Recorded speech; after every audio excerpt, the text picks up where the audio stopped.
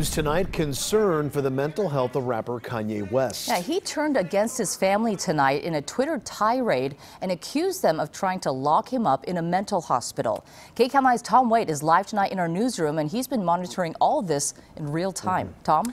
Hi there, Susie and Wanya. Kanye West is no stranger to bizarre headlines, and we should also note that he's talked openly about struggling with mental illness. West announced earlier this month he's running for president, and over the weekend he held a rally of sorts where he told the crowd he and Kim considered aborting one of their children. Kanye West on a Twitter tirade tonight. Chris, don't play with me. You and that Kanye are not allowed around my children. Y'all tried to lock me up.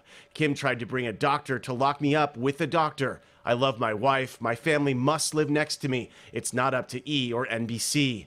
Tonight's apparent meltdown followed a bizarre appearance by West over the weekend in South Carolina. West billed it as a campaign event for his run for president, but the event devolved into a rant, with West seeming unhinged, even claiming he and his wife, Kim Kardashian, discussed aborting the pregnancy of their first child. She said she was pregnant, and for 1 month, and 2 months, and 3 months, we talked about her not having this child. West also tweeted about that claim once again tonight. Kim was trying to fly to Wyoming with a doctor to lock me up, like on the movie Get Out, because I cried about saving my daughter's life yesterday. Last year, West appeared on a Netflix documentary talking about his struggle with mental illness and bipolar disorder. It is a health issue.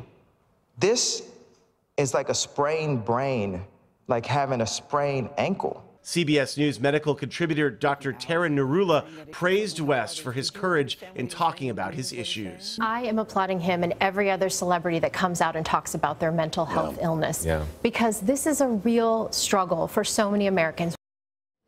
Back in 2016, West spent time in a hospital after a psychiatric emergency that forced him to cancel 21 concert dates.